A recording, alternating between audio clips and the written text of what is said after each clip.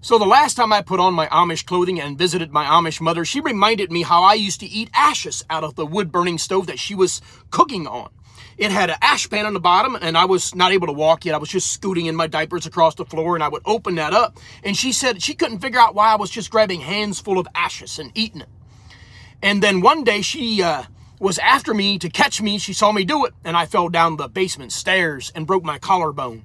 I never went to the doctor for that. We didn't go to the doctor for anything, so it grew together. But anyway, I reminded her, I said, with what I know now, looking back, I was lacking something.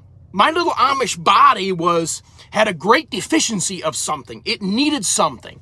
I know I would never want to eat ashes now. It would not taste good.